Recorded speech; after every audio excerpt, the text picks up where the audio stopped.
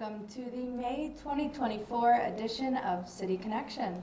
This live TV program brought to you by the Grand Rapids Community Media Center offers the community the chance to hear from and ask questions directly to their local city officials.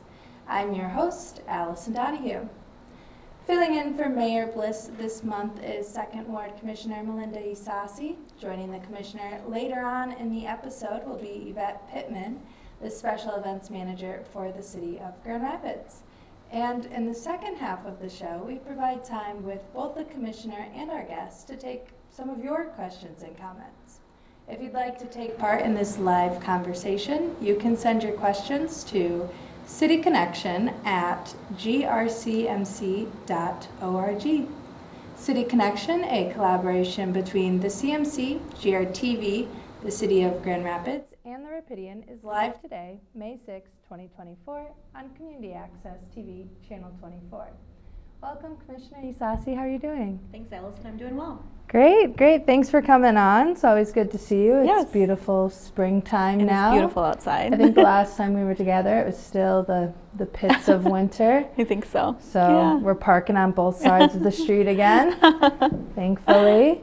So we have a few questions Sure. to get into, so we might as well jump right into them. Okay. One of the big things I've been seeing while covering the City Commission meetings and Planning Commission meetings that have been going on for the last couple months, people are asking about the zoning changes that are coming up. Can you just fill us in a little bit about what those are? Really break it down to let's pretend everyone on the other side of the cameras are 8th graders. Let's really break it down on what these zoning changes will mean for Grand Rapidians. Well, the important thing to note is that we did vote on those zoning changes at our last public meeting, and then those take effect. And so right now we're working on the implementation process, which we would have for any other ordinance changes that we make. But there were 5 that were considered. I'll take it back to what you said. I would say even before I was on the commission, my past colleague, Commissioner Ruth Kelly, said this is probably something you're going to vote on, some zoning changes, because cities, one of the biggest ways that we can impact housing and density is by making zoning changes. And so back even before that, there was great housing strategies, there were housing now, and then really the commission with the Planning Commission to look at what are some potential things that we could change to adjust to try to increase the housing stock. And the whole idea is that you increase the housing stock so then there are more choices, so then people can sort of fall into sort of the best housing option for them. And that was done through work with Housing Next, through Brooke Osterbrook, Ryan Kilpatrick, and other individuals who are really practitioners in this space, as well as the Chamber of Commerce, other groups like Together West Michigan. So they've been voted on. It was unanimously passed, which, you know, not everything also always happens unanimously. There was a lot of rigorous debate, but back in July of 23, we had a joint City Commission and City Planning session where we talked about the 5 proposed changes. One was looking at changes to accessory dwelling units, or ADUs, or sometimes called grandparents' flats, or there's all sorts of names for them. How could we make them more affordable, more accessible, and also looking at things like, do they still need to be owner occupied? I can't remember the length of time that we've had. I think it's been 9 years since we enacted ordinance changes to allow for ADUs, and in that time frame, I think 10 had been built, to give everyone a perspective of what that looks like. The second is a switch from 4 unrelated persons able to live together in a single structure to 6 unrelated persons. Again, looking at how could you increase that housing stock, but also recognizing that the definition of families and who wants to live together has changed over the years. My husband and I, we are living in the same house that we bought 15 years ago. We don't have any children, we don't have any pets. And so for us, our living environment is different than probably it was for my parents and my grandparents. Third was really to look at a single room occupancy or in transitional housing. So this would be typically if somebody wants to rent out one of the spaces in their rooms, but also for different housing providers that might be providing transitional housers or shelters. And that was to eliminate some of the requirements as it related to what had to go in front of Planning Commission, what were things that were allowed by right, so by the ordinance, so it doesn't require individuals to go to a planning commission to sort of make their case to have this variance. The fourth was on small scale development, so looking at opportunities of how we could do infill in smaller lot sizes. That's been really touted. I think Commissioner Repart, back when he was on the commission, would send me articles about small scale development. We have some really good examples of that all over the city. And then the last was some of the waivers as it relates to, or I'm sorry, reduction in some of the parking requirements. 6 or less units, and saying, okay, if this is one of the parking pieces and it's in this traditional neighborhood, then we're going to waive that required parking. All of those were studied immensely by the Planning Commission. I thank them for their work. They did that over a course of, from July, they started I think almost immediately after, and they did that all the way up until January of this year. February, we started to hear how those conversations went. They unanimously passed those 5 changes at their Planning Commission body, and then it came to us for, I think we had 4 sessions ourselves. We moved out one of the sessions due to spring break. I will say I heard everything from, I don't want any of these changes. This is going to change what my neighborhood looks like. This is frustrating. I didn't hear about this. Why are we not waiting for the master planning process to go forward? I heard, and then on the other hand, I heard we need to do more to create more density in Grand Rapids. People want to live here. They're leaving because it's not affordable. And so, and then there was a lot of people in between. And there's probably people watching right now who didn't even know that these changes were enacted. So thank you all for highlighting it. And so again, the belief is that Grand Rapids is the city that people want to live in. Yes, there have been some small adjustments and changes in population decline. That's really because people are finding it unaffordable, and so they have to go and seek out other places to live. That's been certainly stories into my office. But we also know that there is tremendous growth here in this city. We're building a lot of amenities, different quality of life. We have universities, and people want to be here in this city. And so a recognition that also people may be housed, but maybe their housing is not the quality they'd like. Maybe they're living with more people than they'd like. Maybe they're living with family members, what we call 2 and 3 tripled up. So like 2 times the amount of people that should be living in a space, right? Or they're further away from their job and they would love a 10-minute commute versus a 35-minute commute. So those changes are enacted. We voted on them unanimously. I think like many things that we do, yes, we have the master planning process that we'll talk about. And as a city, we also have to enact ordinance changes at all different times. And I'll look forward to that implementation and continue education that we'll do with our neighbors about these changes. Yeah, I wanted to ask too, just because, like you mentioned, there was so much debate and people felt very passionately on both sides. Yes. What was something that you learned during this process, listening to all of the community members share their piece? Yeah, I think, I don't know if this was something new that I learned, but that, you know, housing is such a personal choice to individuals. You know, I mean, people tell me and my husband, you guys should live in a bigger house and you should move somewhere else. And I'm like, I'm never home. So for me, my housing choice is perfect. And however, I'm in that house that I bought 15 years ago. So I never moved to that next, you know, we'll call away from that starter home to that next level. So that's what we're trying to do. But that stock probably wasn't there for me to go to the next level, or the cost of my housing was going to increase exponentially. And so by creating more opportunities for housing, well, again, we hope to alleviate, I think at one point we had the lowest vacancy rate in the country. I don't think we're there anymore, but it's just that it's extremely personal, and this is what I told somebody is, it can be true that you want things to stay the same in your neighborhood and that you also care about more housing for other neighbors in Grand Rapids. And so what I appreciated was organizations that came together to host different sessions. I did at least 4 sessions with groups in the 2nd Ward. There was a number of neighborhood associations that did it on their own. They sent letters in, I think almost, at least in the 2nd Ward, I know Creston did, and so did Midtown. Heritage Hill had some differing opinions. And so in the end, we have to make decisions about what is in the best interest of the city in totality. And so I could have one person saying, what if this happens? And there was a lot of discussions about, you know, who's coming in and buying different properties. I can't control that as a city commissioner. What we can do is create hopefully ordinances that allow for more development that allows people to have the choice in the housing that they want, healthy housing, and helping to reduce that cost burden. You know, people are paying certainly 50%, there's stories of people paying 70% of their income for housing, and that just is not right. So, yeah. Great, well, thank you so much for breaking that down. Sure. I know it's complicated and people feel passionate about it, so that makes it a little complicated to understand too. You mentioned the community master plan, and I wanted to talk with you a little bit about that too. So the community master plan defines the vision of our city's growth over the next 20 years. And that is things from equity and housing, environmental justice, economic development. There's a few upcoming workshops where community members can provide their input or their feedback for those draft recommendations. Can you tell us about those upcoming events and what folks can expect if they want to go? Yeah, so the sessions are going to be tomorrow, Wednesday and Thursday. Tuesday's in the 2nd Ward at GRPS University. All events are from 5 to 7. The one in the 3rd Ward is at Ottawa Hills High School, and then the one in the 1st Ward is at Sibley Elementary School. There'll be some dinner. I think right at the beginning is a self-guided kind of review of the draft. Then there's dinner, and then there's additional discussion.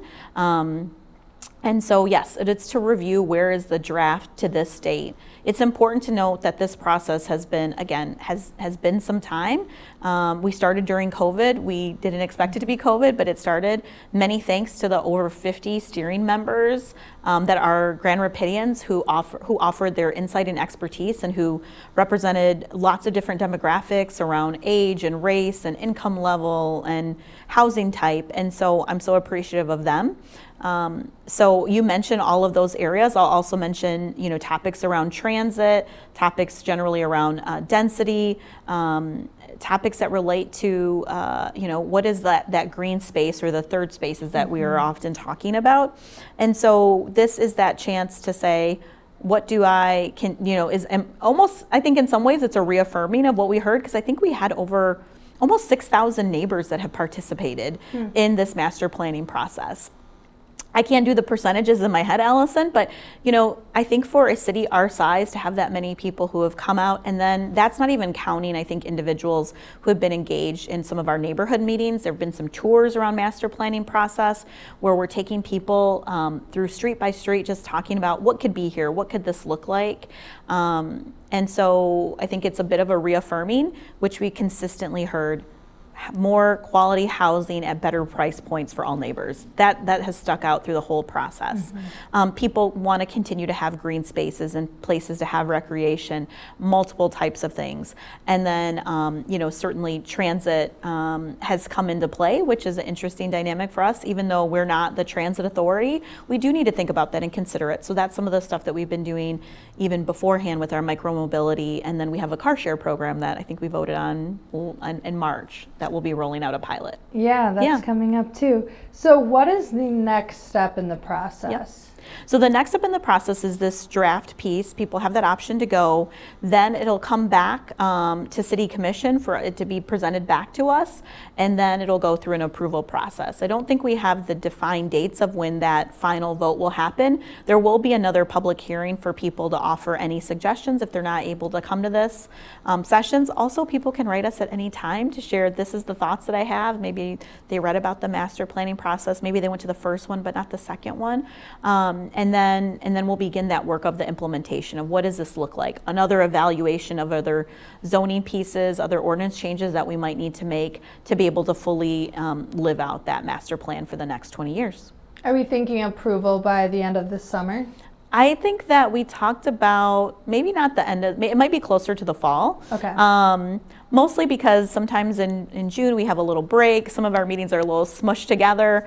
And so I would say, but certainly, you know, looking to do that in the fall. And again, that was some of the questions about the zoning changes. But to me, the zoning changes were one piece, that we have to make zoning changes all the time. And the master plan process, we had a process. We were working with a consultant. We were working with the neighbors. And this is really that long-term plan for those next 20 years. Yeah, and it is 20 years. So this opportunity to play a role in creating that master plan is About as rare as a solar eclipse. Yes. So now's the time to get involved. Now is the time. If you want to have a voice in how Grand Rapids looks for the next 20 years. Absolutely.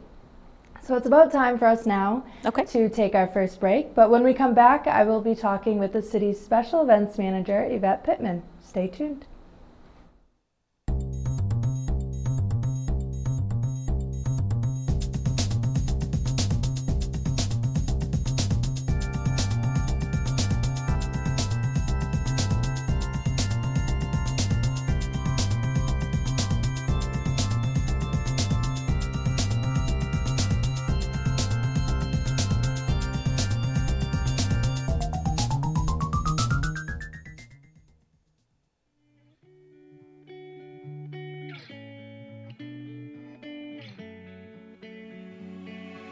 For over 30 years after humble beginnings as a public access TV station, the Community Media Center has grown to be an active, multi-platform media and technology assistance organization, encouraging and enabling our community to push the creative boundaries. We power a variety of resources, including a music-centered community radio station, WYCE, a community venue with stage and screen at Wealthy Theater, citizen-driven journalism with the Rapidian, a web development team empowering local nonprofits, an education department that trains and broadens students' minds, and a free speech public access television studio, GRTV, where it all began. By introducing audiences to new voices and ideas, we enhance community engagement and create connections between artists and audiences, enriching our city's cultural offerings. We empower and collaborate with platforms and resources accessible to all and used by all. Every free democratic society depends on media, accessible to the community and uncensored by government. The Community Media Center continues this work for the media landscape of today and tomorrow. These platforms and services empower our neighbors to tell their stories and explore the richness of culture that Grand Rapids has to offer. Connect, discover, learn, create, and share. The Grand Rapids Community Media Center.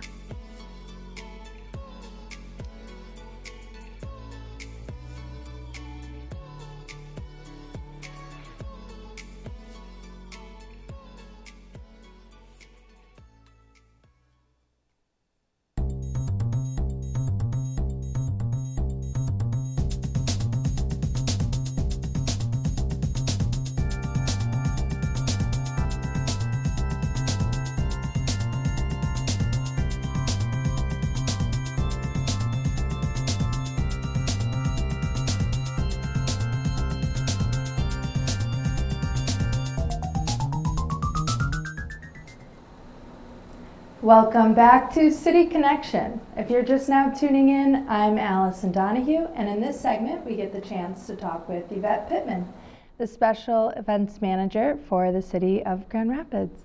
Welcome to the show. How are you doing today? I'm doing well. Thank you so much for having me. Yeah, thank you for making the time to come on our show today.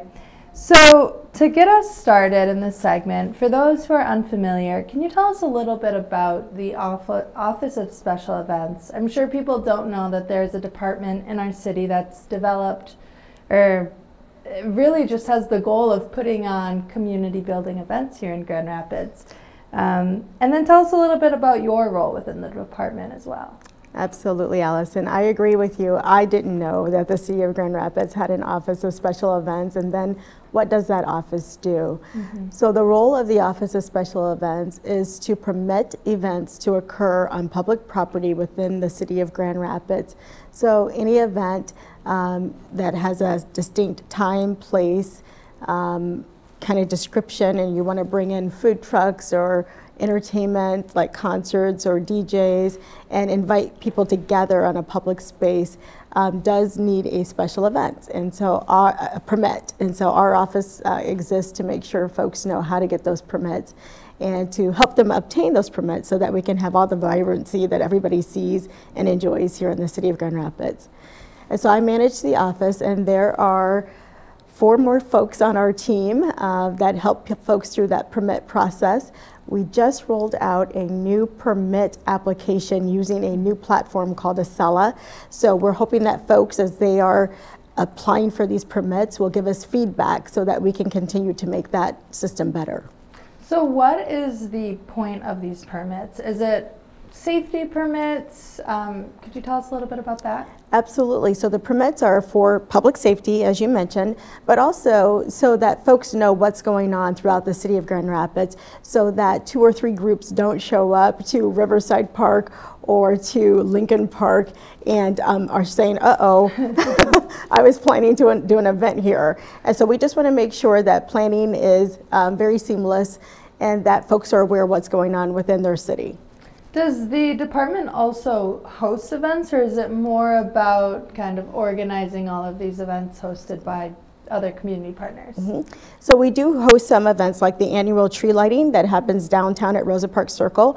It is typically the first Friday of December, where we bring in at least a 40-foot concolor fir and light that, and it's such a fun community event. But mostly we just work with other organizers. So we may have ideas of events that we want to see, and folks in the community may come to us and say, we have an idea of what we want to do in our neighborhood, and we just are here to help make that happen. And there is probably no other season in Michigan that has more going on than the summertime. So I'm sure it's a busy time in your office. So thank you again for making the time to come and join us on our show. Can you highlight some of the exciting things going on in May or further along the summer? Absolutely. So you are absolutely correct. Our busy season is now. So from May all the way through the end of September, we will be working very hard in the Office of Special Events, and we hope that the community will get out and enjoy these events. So I just want to highlight that we have some series. So what I was hearing in the community was there's nothing to do. And so I was thinking there's all these wonderful events, but perhaps we need to help create some series so folks know on every Monday or every Tuesday there's something that I can go to that's free and open to the public. And so we have our Sunday Praise in the Park at Rosa Parks Circle. We have our Mondays Art in the Park at Canal Park. We have our Tuesday Night Swing, which has been going on for many, many years. Something new with Tuesday Night Swing is on certain nights they're going to add a silent disco at the end of the swing dancing sessions. So folks can put on those headphones and they can kind of jam around, but it doesn't disturb the neighborhood. So we love that. Does that take place at Rosa Parks Circle still? Absolutely. We also have our Wednesday parties in the park, and those are going to be out in the neighborhoods at Cherry Park, Briggs Park, Richmond, and Garfield. And Wednesday Night Salsa is going to be moving from Rosa Parks Circle over to the Studio Park Piazza. So we're super excited about that. Thursdays, we have our afternoons, our Relax at Rosa, which the food trucks come out and there's bands playing and folks can come out of their office buildings and just enjoy having lunch and with free entertainment. Thursday evenings, we have Jazz in the Park at Rosa Parks Circle, and Friday, we have our Food Truck Fridays at Riverside Park. And so that has grown so much that we actually had to shift it from one end of the park to the other end, the north end, to make more room. This year, they will be adding concerts and entertainment to the Food Truck Festival as well. Wonderful. We have so many good food trucks here in Grand Rapids. So from your perspective, what is the importance of the city putting on these events that really are just about getting people out and about? And I'll let you speak more on it, but why would the city put energy and resources into putting these events on? Absolutely. So you've probably heard all these different lists that the city is a part of, right? Well, these events help create that vibrancy. So it's not just a fun place or a great place to work and to live, it's a great place to have fun. And so these events create that vibrancy, which creates that social connection. I think during the pandemic, a lot of folks really came to realize that there is an emotional and social connection with gathering as a community and gathering, with your friends and in the neighborhoods.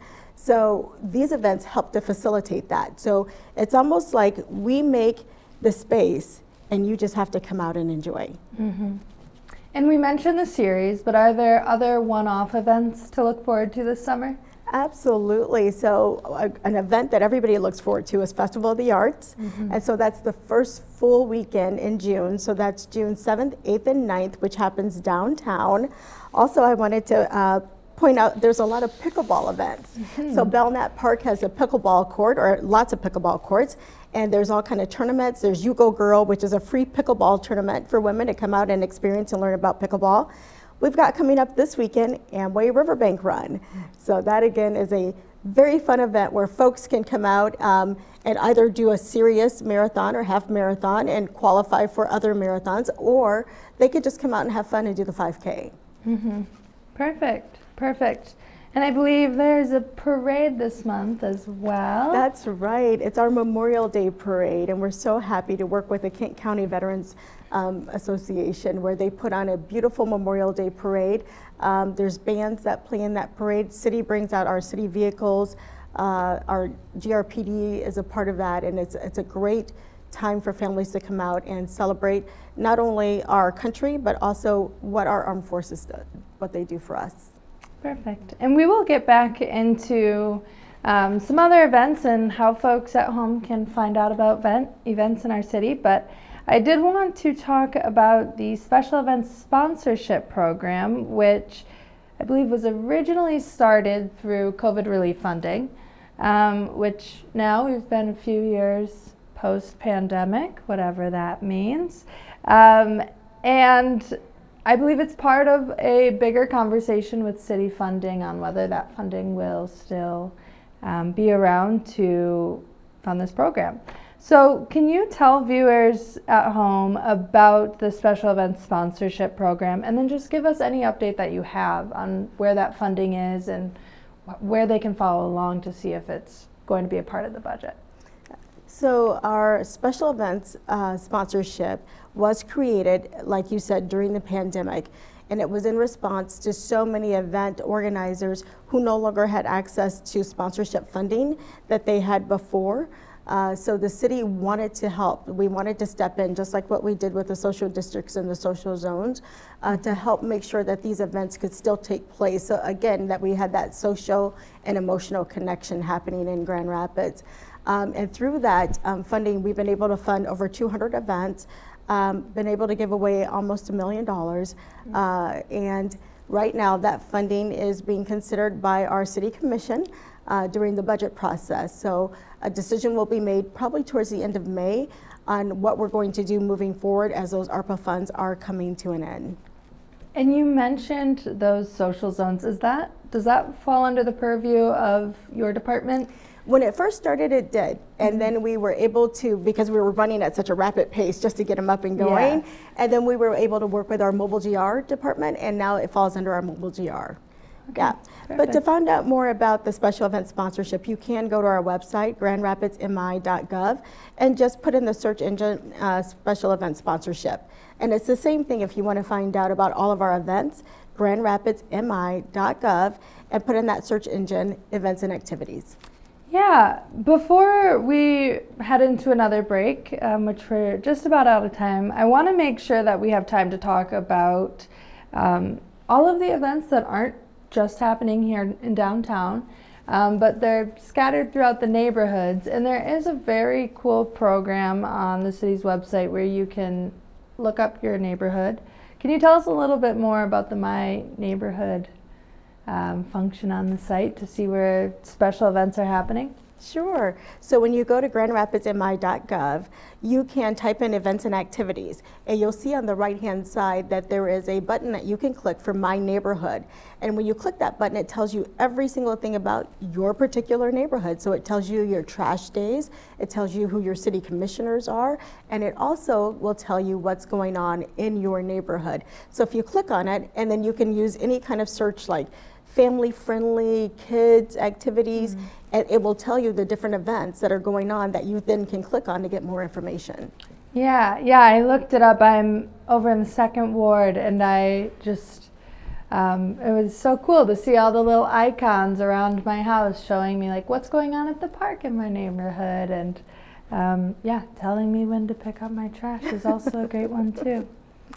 Well, thank you so much, Evette, for coming on our show today and letting us know about all of these special events that are happening. It's just about time now for a break, but when we come back, we will be joined again by the Commissioner and our Special Events Manager here, taking questions from viewers like you.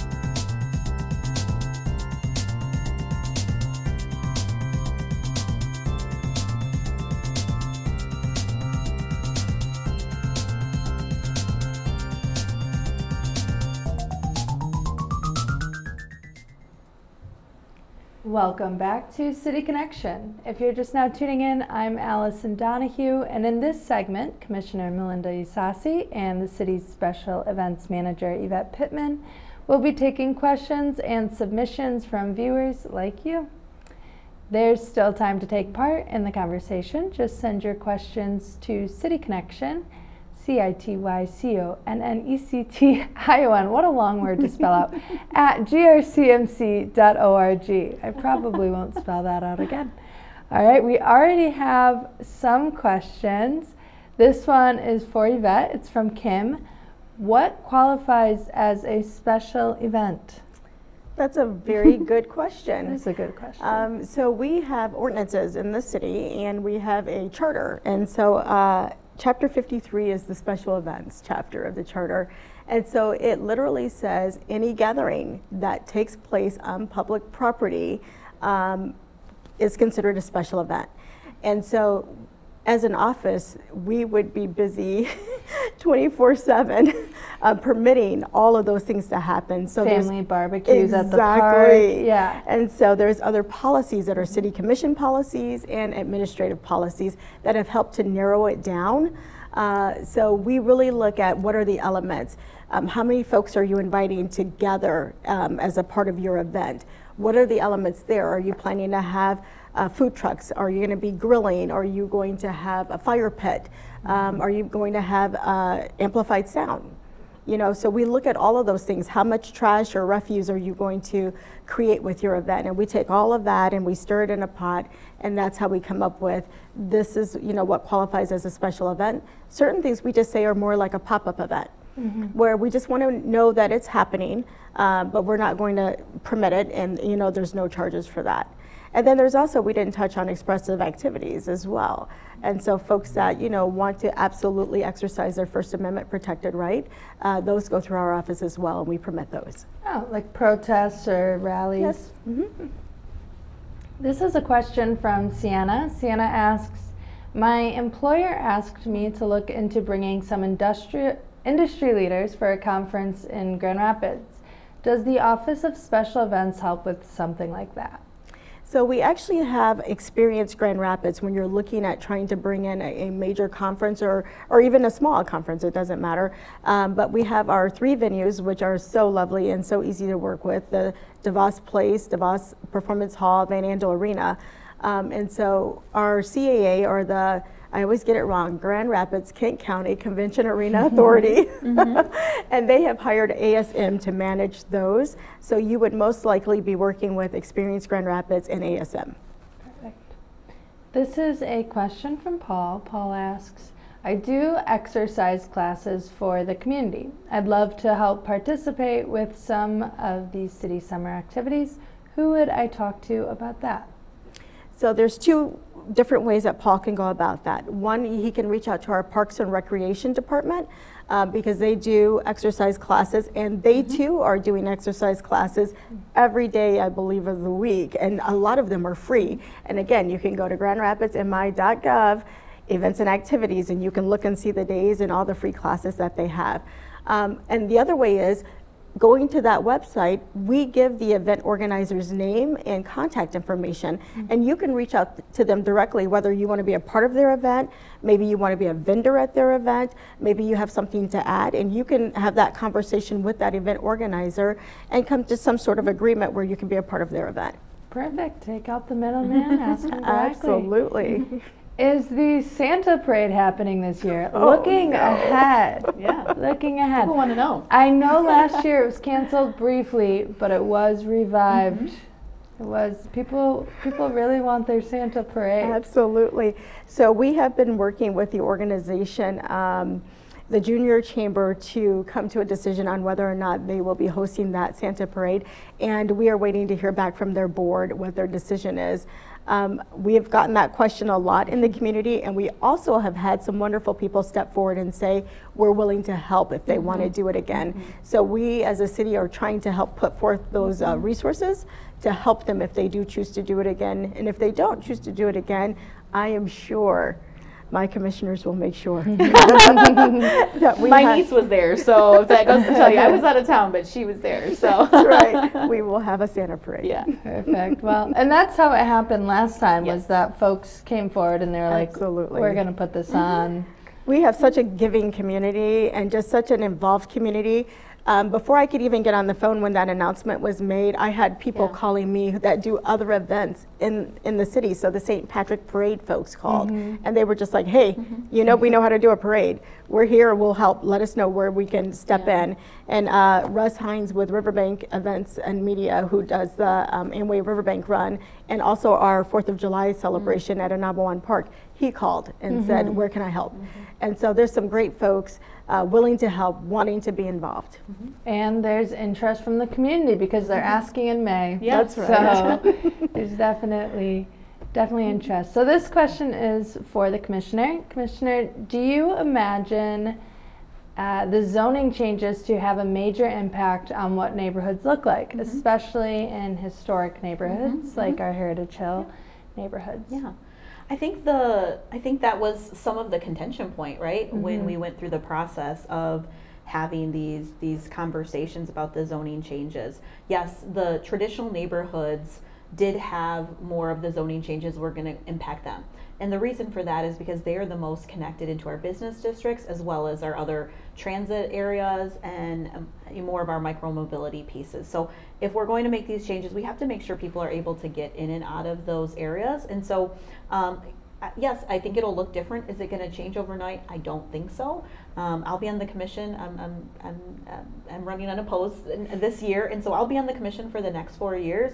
And so it'll be important for me for us to measure, monitor how are these being implemented. And that was actually all of the commissioners, is how will we know what does that progress look like? And so I don't see it happening overnight, but I know that things are changing. We're looking at 2 huge developments that are going to happen in our downtown area. Neighborhood businesses are changing, you know, and so it is inevitable, and also we'll want to continue to keep that integrity of our historic neighborhoods. This is another question for Evette. No, actually I don't know who's asking this one. You're not asking it. I live across from Riverside Park, and sometimes it seems like there are major events that I haven't heard about. Is there a place I can check or report if it isn't permitted? Absolutely. So you can call our office if there's an event going on, or you can call the non-emergency number of GRPD if there's an event going on and you haven't heard about it and you want to know, is it permitted? But again, you can go to grandrapidsmi.gov, events and activities, and you can see all of the events that are permitted. And you can go to our website, same website, except that you go to the Office of Special Events, and my contact information is there, as well as other folks that are in my office, and you can give us a call as well. But we wanted to be responsive to the fact that there were so many events happening and so much activation going on at Riverside Park to the neighbors. And so we were able to work with our Parks Department, and there were some Little League fields that were no longer being used on the north end of the park. And our Parks Department, the director, David Marquardt, was just so wonderful that they approved taking down the fencing, moving some of those, I think they're called dugouts. I'm not a, space puck girl, sorry. But ask me something about tennis. But anyway, so they moved those, and we've been able to create an event space. So again, that's more north, there's more parking up that way, and then there's less neighborhood or homes up that way. So we're hoping that that's going to help with some of those issues from last year. I'll also mention, I think this was something I learned last year, because we did get a couple of calls, particularly for Riverside Park, that the Office of Special Events not only permits these events, but they do monitor it. They are looking to see, are the event organizers doing what they said they're going to do? One, to make sure people are safe, but two, to make sure that all these different considerations are coming into place. So, you know, they are monitored, you know, not just the permit, but to make sure that the event is successful. And if there are things that happen, I, you know, again, can think of some examples where we work together to say, what are those adjustments? And this is one of them. You know, where is there more space? And it's not that far. So, no, but it's not. We want to welcome people. Yeah. And the neighborhood association as well. There is a very active Creston Neighborhood Association over there. So if you have any concerns and you live in that area, you know, give them a call as well. Yeah. Check the list, though. It's a good place to start yes. first, see if it's a listed event, and then go from there. But thank you for that. Another question for you, Evette, is from Juan. Juan wants to know, if I want to let people know about my neighborhood event, does the Office of Special Events help promote it? So if it's a permitted event, so that's an event that you filled out an application for a permit and you're working with our office to obtain a permit, we do put those events on our website. Otherwise, we work with our partner organization, Experience Grand Rapids, and anyone can go on their website and upload their event onto that website. And that website lists all events that are happening all throughout West Michigan. Yeah, and I've used that event calendar before, and it's pretty easy to use. Yeah.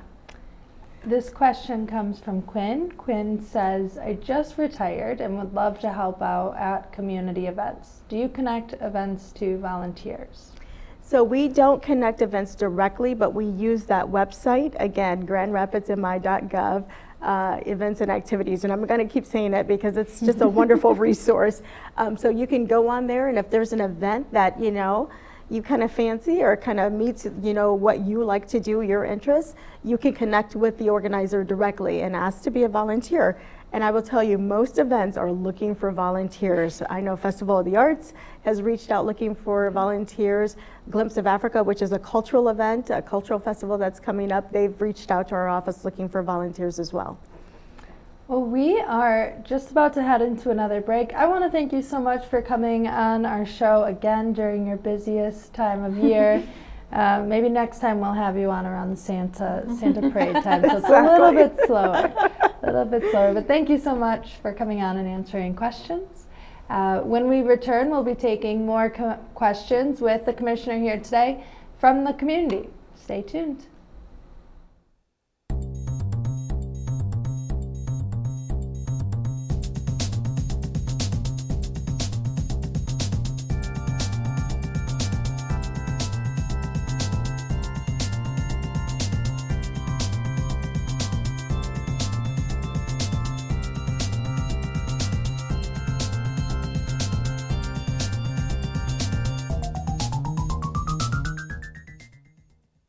It's morning in Grand Rapids. Do you know what's going on in your city? Stay informed about what's happening in your community with The Rapidian, your source for hyperlocal news and information. The Rapidian is a community-focused news source powered by local residents like you. Our volunteer writers and reporters create content that hits close to home about topics like local government, business, schools, events, and people. The Rapidian goes beyond the headlines to provide in-depth coverage of issues that affect Grand Rapids directly, so you can stay in the know. We aim to uplift the community by sharing positive, inspiring stories of growth, progress, and neighborhood pride. The Rapidian is your neighborhood newspaper for the digital age. Follow us on our website and social media to stay connected to your community. This is The Rapidian.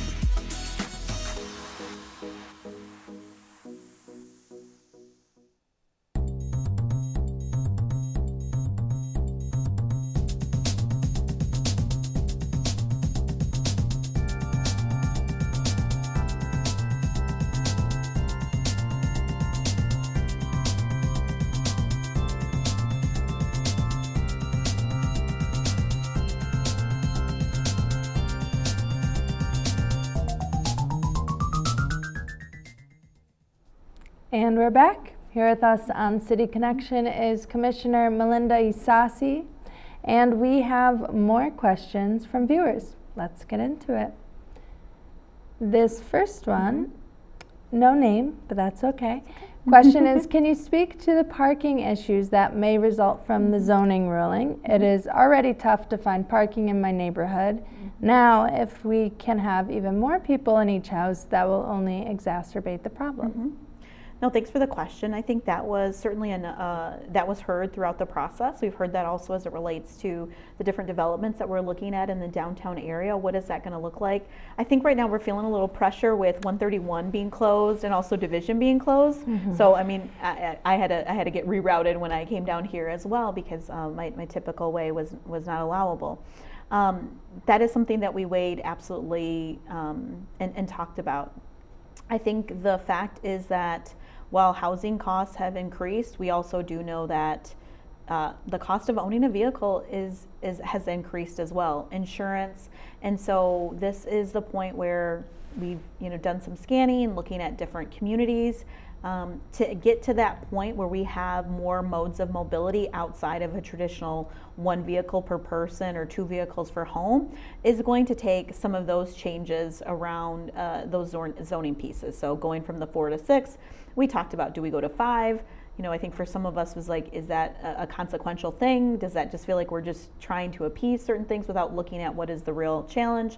We also know that people, again, are living double and tripled up right now who might be family members. We heard that from different stories, but because of different financial situations, don't have a vehicle. So one of the guardrails that we do have in the city, and this is, my husband tells me it's been on Reddit, so he tells me what's going on sometimes, but is around the residential parking program. So we did a mobile GR study back in the fall. That's typically when it's done. And there were 4 areas. I believe it was Heritage Hill, East Hills, John Ball, and maybe, I cannot remember the fourth one in the first ward. Swan, maybe? I think that's what it might have been. And so, but that's really a decision point that the neighbors have. They're meeting with individuals of the Mobile GR group, connecting with them. What does that really look like? Because that is something that was enacted in the Belknap neighborhood when Grand Valley started to have more of a presence on the hill over there. And so there is a cost, but it's also recognizing what does that look like. So I would call it a guardrail in terms of planning. I believe at this point, East Hills is like, we're not interested in it. That's okay, that's their decision. I'm not sure where Heritage Hill will fall. I've seen a couple of messages and I can't speak to the first ward. So there are these pieces to kind of put some of these guardrails in places. And also it is to sort of say, what are the other mobility options? We've invested in micro-mobility, we've invested in additional, now the Dash is 7 days a week now. We're gonna have this car share program because again, as we're going through what is the reality of the people living in Grand Rapids, that dynamic of one vehicle per family or even two vehicles per family is changing. So breaking down this residential parking permit, what that would mean, and you can correct me if I'm wrong, is like if my street had parking on it, then I could buy a permit that lets me park there, but another person who doesn't live would get maybe a ticket. Yep, and there's different nuances of the times, and you can get spots for guests and things like that. There's a variety of considerations. People have asked us about those that maybe have different accessibility issues. For caregivers, even that's something that we can work with Mobile GR to be able to identify a spot for a caregiver that's coming into a home on a regular basis. And so it's change. It is change, and it is our city. I used to be able to drive, and it'd take me 7 minutes to get most places in Grand Rapids. I gave myself 30 minutes today to get to Grand Rapids, and these are the realities of a growing city, and we just need to continue to make sure we're making investments in some of those different transportation modes, as well as having a more safe environment for pedestrians. Somebody jumped out in front of me today, and I'm like, oh my gosh, I slowed down. Luckily, I wasn't going too fast, but making sure people are just stopping in crosswalks. I think it is definitely a culture change, but again, that residential parking permit program is there to be a guardrail if neighborhoods do want to have that, but that's their choice. Our next question comes from Bernie. Bernie asks, why are city taxes due at a different time than state and federal? Not that I'm complaining about a later due date, but just curious. Oh, Bernie, that is like a phone a friend question. I really, you know what, admittedly, I don't know that question. or that answer to that question. I just know that it is April 30th, and it's been April 30th, and I'm sure it has something to do with, I don't know, something. I'd have to phone a friend to our city treasurer. So John Goblinski, if you're watching, I don't know the answer to that, and I'm going to find it out, and we'll post it somewhere. But I'm not sure. Yeah, I don't know that one either. My mentor once told me, if you don't know an answer, don't make it up. Just tell them. That's also true. Say, I don't know, I'll look it up and I'll get back to you. Yeah. Even if you never mind. This next question then comes from Charlie. Charlie wants to know, with the new housing ordinances, there will be an increased demand in public transportation. I know the Rapid isn't part of the city, but is the city planning on supporting the growth of these denser neighborhoods? People have a lot of the same similar questions. I think this is, thanks for the question. I think this is absolutely something that we heard through the master planning process. So that's why over the last couple of years, you've seen us enact micro-mobility options, as well as this car share pilot. That was just voted on, so we're still in those implementation phases of that. We had a driverless car that actually was around during COVID times. And so we're looking at what are these options. And then probably the most happiest thing that I get a lot of messages about is that the Dash is now 7 days a week again. And so we did alter some of those pieces to have it go a little bit further. There's a few of us who said we'd love to have more Dash-like services in our neighborhoods. Deb Prado, the CEO of the Rapid, came and gave an update a few months ago. To get to the 7 days a week is not only a budgetary issue, but a driver issue. And so those have been some realities. I know that the Rapid has been dealing with is availability of the drivers. One of the things that we'll also be looking at, we talked about this in our budget process, is how could we look at the Inflation Reduction Act, the IRA, to be able to, purchase or get grant dollars for more electrification of our fleet. So I know that's also an interest. Those are two of our strategic areas. So yes, I think those additional mobility options are on the table. We're making that investment in the Dash and working with the Rapid, who is the operator of that. Perfect. This question comes from Ben. Ben wants to know, The road in front of my house developed a bunch of potholes. Mm-hmm. It got filled with tar, but it is still really bumpy. Does the city plan on coming back to do a full repair? So I don't know where that is, but if you do reach out to 311 and you're able to share that perspective, yes, they're typically on a summer schedule. I would say right now a lot of repair is happening. There is a spot on my commute to work, and it's a very large area, and I'm like, I'm gonna find out if when they're gonna come back and do this, because it's that same sort of dynamic. So I would say call 311 so we can log your request and then make sure where it is on the cycle. But yes, that typically would happen. That is the beauty of spring, finding out Yes. where all of the new potholes are Yes. around town. Uh-huh. This last question, it comes from Matt. Matt wants to know, it says, my friend told me that a new hotel tax may result in an aquarium for GR. Is that true? I love the idea, but I know we are already impacting West Side parking with the amphitheater, the soccer stadium, and the updates at the zoo. Yeah. So yes, there is going to be a hotel motel tax on the ballot, the August ballot. So that was just voted for a final approval at the county commission, because this would be a countywide, so this isn't just for the city of Grand Rapids. And this would be a tax essentially on visitors who are at our hotels and motels. This was legislation that Representative John Fitzgerald worked on with other individuals. I know the mayor was certainly leads a lot of our legislative activities. And so it would be a way to provide additional funding for primarily at this point the amphitheater and the soccer stadium. I think the aquarium proposal was just shared that the site in Grand Rapids was the most desired site at the last county commission meeting. The pieces around that legislation, so we'll know in August if that passes or not. And then I think we'll continue to have those conversations about what are the right mix of parking and availability. The amphitheater and the soccer stadium, the work that has been done is, and working really closely with Grand Valley to identify there is parking, particularly when if we think about it every single day, there's not going to be events every single day. If we think about what are those game days as they call them, or special events, there is availability of parking in the downtown area. I think as we were chatting in the break, what is that switch that we have in a city of Grand Rapids? I was joking, like I don't walk a lot of places in Grand Rapids. If I go to larger cities, I'm walking, I'm bringing my shoes. I think some of it is a little bit of a paradigm change. So while there is availability, it might be a little bit further away, or it might look like a bit of a shuttle. I can't speak to all of those plans, but that is certainly something under consideration, and there have been numerous parking studies undertaken and will continue to be undertaken. I don't remember what the time frame is for the potential aquarium, but that's still in a very, very early phase.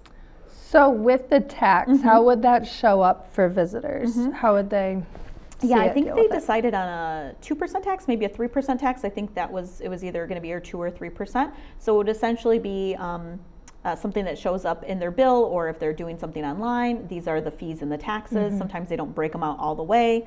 And then this would not apply to those that are staying longer than 30 days in a facility, because we also want to recognize that the reality is some people are using hotels or motels as housing solutions right now too. So I'm appreciative of that language that was identified in that legislation as well.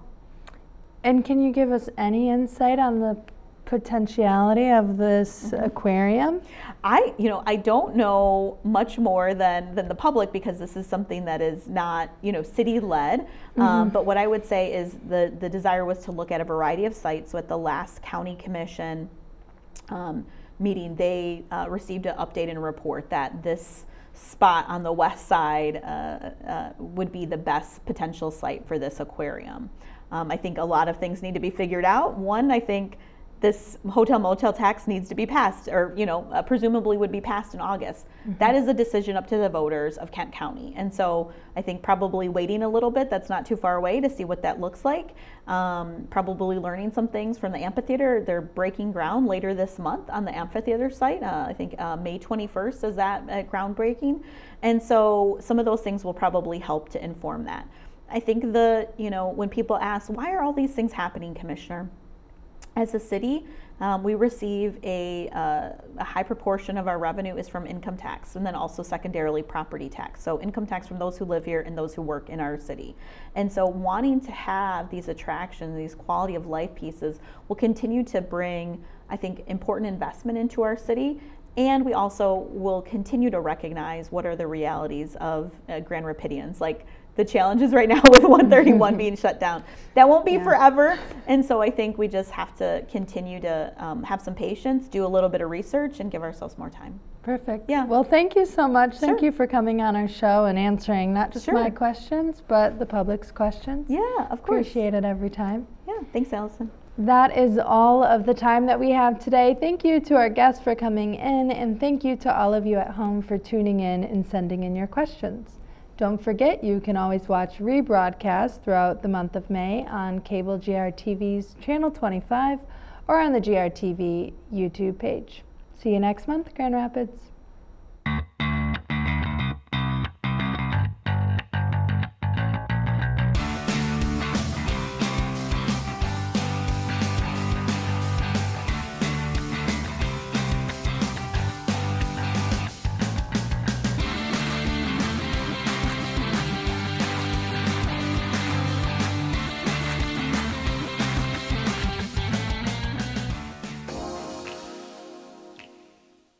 The Grand Rapids Community Media Center is committed to creating a diverse and inclusive environment for all community members. It is a place where community voices are heard, valued, and lifted through media. We seek to provide area residents with a platform to participate in free speech, be engaged with the community, and share their diverse voices. As a multimedia platform organization, we provide and support a variety of community resources, including our radio station, WYCE 88.1 FM, our TV station, GRTV, our hyper-local news program, The Rapidian, web services, and our historic theater, Wealthy Theater. WYCE is West Michigan's only community radio station that is listener-supported and volunteer-powered. WYCE uses local voices to help listeners discover and celebrate different services, cultures, and events. What I really like about programming music in WYCE is I get to not only interact with listeners and local musicians, but I get to put together a musical collage every week and give it away to the universe. As a volunteer programmer, you get the training on how to use equipment, how to access music from the library, and how to put together a great show that showcases local and national artists and still has your creativity included. The Web Services Department helps West Michigan nonprofits connect, learn, create, and share through locally built and accessible websites. We help nonprofits strengthen their online presence by developing one-of-a-kind websites tailored to their specific needs. The Web Services team can take care of all the technical needs of getting a new site up and running, including website hosting, domain name registration, theme development, and page layout. Websites are built with accessibility and responsiveness in mind, making sure our projects are available on any screen and accessible to people of all abilities. We are passionate about helping organizations in the nonprofit sector effectively communicate their stories online, promoting equity and media access with our affordable services. Wealthy Theater is a historic theater on the southeast side of Grand Rapids. It was built in 1911, and today it stands as a performing arts center, historic cinema, and community venue. We provide a space for community connection, where community members can get together, enjoy different shows and different events, from concerts to comedy, musicals, theater, film screenings, you name it. Anybody from the community can sign up to be a member and rent one of our spaces to host their event. We have a staff here at the theater that helps make all the events here happen, as well as a great community of volunteers. The goal is to bring the community together, bring audiences together, artists together, create experiences where those two can connect. Whether you're an audience member who wants to come see a show, or you're somebody who wants to put on a show, Wealthy Theater is a space for you. The Rapidian is a hyper-local news source powered by, for, and of the people of Grand Rapids, Michigan. We launched in 2009 using funds from local organizations and generous donors. And this community-driven platform empowers residents to share their stories, post articles, and keep track of local events and issues. By emphasizing citizen journalism, the Rapidian provides a unique grassroots perspective and a vital news service for the residents of Grand Rapids. In 2023, we are relaunching the Rapidian with the Grand Rapids Documenters program, where we train and pay local citizens to cover public meetings, empowering residents with the tools and resources to strengthen the news media landscape in Grand Rapids and become more civically engaged. GRTV airs public access television programming made by and for the Grand Rapids community, amplifying their voices to support a diverse and vibrant democracy. We provide the tools, training, and broadcast platform for free speech. Community members can take classes on video and production features, borrow professional equipment, editing software, and use of our studio facilities to create their own content. We help community members connect, learn, create, and share.